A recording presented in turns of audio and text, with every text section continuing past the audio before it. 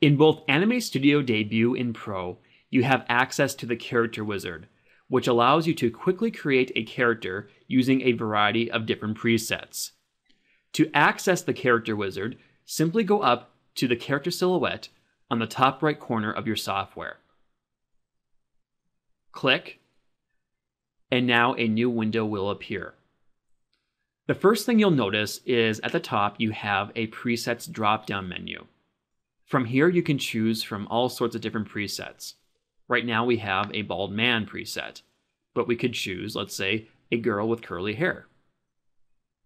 Or a creature. There's all sorts of different presets to choose from, so pick one that you want to start with. Let's say you choose a preset and you adjust all of the properties below how you want them. You can always create your own preset by hitting the plus button right here. And you can delete presets by hitting the minus button. So that gives you some control over the presets. Now next you have the properties for these presets. So I have chosen the bald man preset, but below I have a bunch of different options I can go through. Starting with proportions, I can adjust the height, the torso height, so more torso, less leg, or vice versa, the leg length, head height, so that gives us a bigger head, and we can make the character look fat or skinny. Coming down here to the arms, you can do arm length, so make them really long. You can make the shoulders bigger if you wish. You can go to arm width and make the arms look thicker, or add muscles, or make them not muscular at all. Come down here to hand length and you can make the hands bigger. And with this drop-down menu, you have the ability to choose from different hands. Right now I'm set to cartoon simple, but let's say I go to realistic. You can see now the hands have changed. They're more detailed. Or I could choose square. Again, just a different look for the hand. So it just depends on what you're looking for. With the legs, you have basically the same options you do with the arms, except it affects the legs. So you can choose hip width, leg width, muscles, foot length. And for the feet, you can choose sneakers or any of these other presets. So we could go barefoot. We could go with simple. It just depends on what you want to do. So now that you have set all of your body properties, we can go over now to the face tab. In here you can adjust your head. So there are presets for the head. So if we come here, we could, for instance, change it to Anime Boy Winter or Boy Toon. Again, it just gives you different presets to play with. So once you have picked your preset, we can come down here, and with the properties with the head, you cannot adjust the neck, width, head top, and so on, unless if you are using the generic option. Here, then you can go in and adjust some of these properties.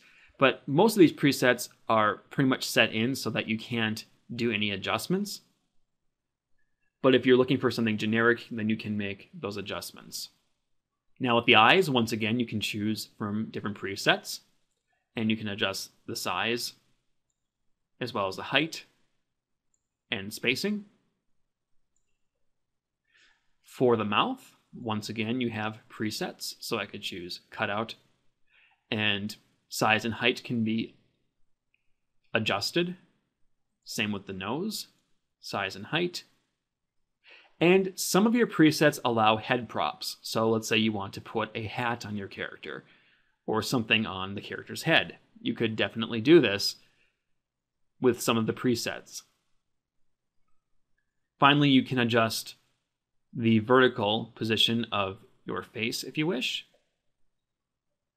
And at any time, if you want to see what this looks like in all angles of your character, you can come down here to the preview window and adjust this dial and see what your character will look like from all directions. So moving on now to movement. you can see what your characters will look like with certain actions. There's 4 actions, and with the walk, you have some control over those actions. So for instance, we could adjust the steps per second. So if we put this up, he is going to walk a lot faster. If we put step distance, he'll take bigger steps. If we put step height up, he'll lift his legs up more. And we can make his arms swing even more with this option, as well as the torso bend. You can see it's really exaggerated now.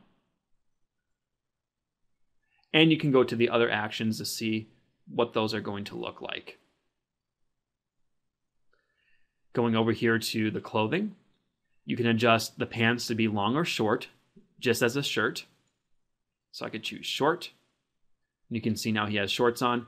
I could adjust the color of the pants if I wish. And the same goes for the shirt. Go to style, and now you can adjust the skin color, hair color, stroke width. Those are similar things you'll find in your style panel. And you can create a randomized line width. And you can choose to have scale compensation on or off, which basically means if you take your camera zoom tool and zoom into the character, the lines will get bigger when this is checked. If it's deselected, the lines will stay the same no matter what. So once you have all of your settings picked, you can come down here and check export all views, and that will export all of these views as switch layers so that you can switch back and forth between them when working on your animation. And finally, if you're looking for something a bit more random, I guess would be the word, you can always choose randomize. If you click this, basically all of your properties will be randomized so that you'll get something completely random using just the random presets available to you. So once you find something that you like, you can click OK.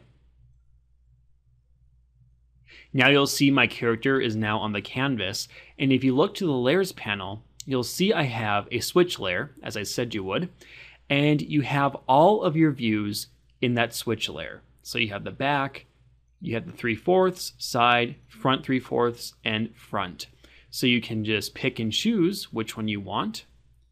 Let's say I want to do side, and then I can come in here with my manipulate bones tool, and I can manipulate my bones, and I can adjust the character. Also, if you go up to window, actions, you can see here you have your actions in the actions panel that I was showing you in the character wizard window.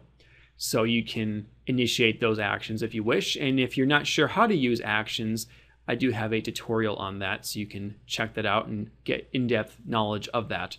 But that is how you would access those actions from the character wizard. Anyway, that wraps up this lesson on the character wizard. If you have any more questions regarding Anime Studio, please visit the official Anime Studio website at anime.smithmicro.com. Thanks for watching, guys. I have more Anime Studio 9 tutorials out there, so be sure to check those out, and I'll see you next time.